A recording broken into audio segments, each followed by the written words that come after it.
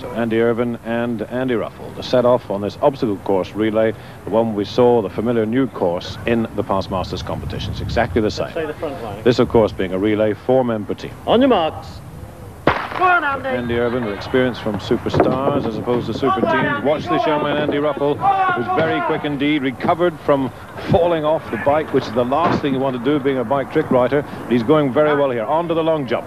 And any flags so far? I couldn't see one. Onto the tyres, that's the new part, dancing in and out. And he's in a bit of trouble there, and Andy Irvine's in awful trouble on the parallel bars. Oh, and onto the beam, just 4 inches wide. Puffs, oh, that's nasty. Irvine's picking up for rugby. The dreaded event for rugby union. They've never done well in this.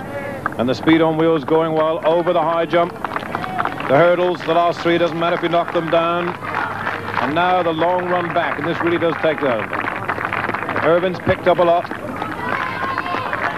John Carlton will take over for rugby union, and then it'll be Roger Marshall for the speed on wheels.